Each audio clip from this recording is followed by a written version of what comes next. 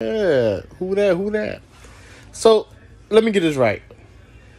Marcus Maye suspended for 3 games for illegal whatever. It was only time. It's a time, a place when it was gonna happen. It just happened, right? The Saints are 2-0. I didn't make a video on the last game, but however, the offense needs some damn work, and defense is doing good. But now we have to replace a strong safety or a free safety, strong safety, and try to see what can we do. So now we in another tough spot where we perhaps have to have one of the other guys that's going to have to step up. Come on, man, get up out of there, man. Come on, man, get out of my hair. There we go. And it requires these players now going to have to step up. So Marcus Maye is suspended for 3 games. The Saints is 2-0, so we just gotta keep pushing. Now the offense need to step the fuck up. They need to step the hell up, and they need to because this is ridiculous. The offense is what 8-1. 1-8 in the red zone, or probably more than that. They need to do something with their self. They need to, right? It's ridiculous, man. They get in the red zone almost every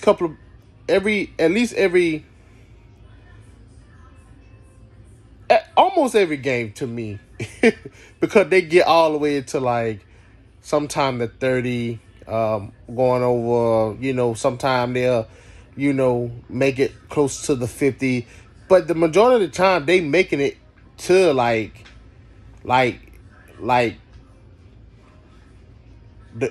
red, they making it there, right?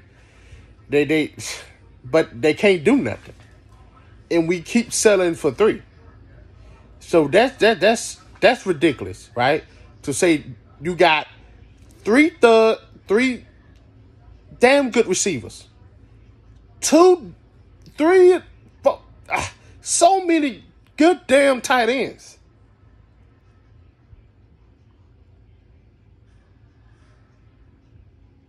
It's no way in hell that y'all cannot find a way to get into the end zone. We got Johnson, Hill, Jimmy Graham, and the other guy that we pick up from that had to cancel, in him, right? Good targets, right? Good people to throw the ball to, but so why? And what the hell happened to the package of Taysom Hill and Jamal Williams? Ain't Jamal Williams supposed to be the go-to guy up in the fucking red zone? All that hype talk shit that we did. Come on, man. Come on. Right? God damn. But hey, it is what it is. So hopefully as it goes on, the Saints offense can be productive, in the red zone, and by the defense playing how they playing, everything should work out. I am looking for us to make the playoffs, but Super Bowl wise, nah. But making the playoffs is very possible with the schedule. Let's be honest. If the Saints play how the Saints should play, we should make the playoffs. But the Super Bowl, I don't think so. Not what I have been seeing so far. So,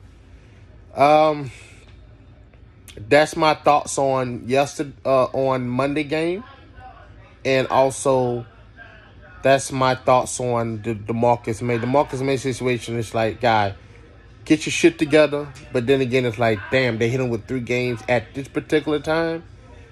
It is what it is. You know how they do the Saints. But at the end of the day, you have to blame the player. You have to blame them for putting themselves in the situation. And then those people need to take accountability. And I think that's what he's going to do. He's going to take accountability. So let's not get mad at the NFL for doing their job. These players allowed themselves to get in situations. So that's my thoughts and opinion on Monday night game and this Marcus Maye and my opinion overall. Because I didn't make a video Monday. So those are my opinion. To all of you who that. And have a wonderful, productive damn day.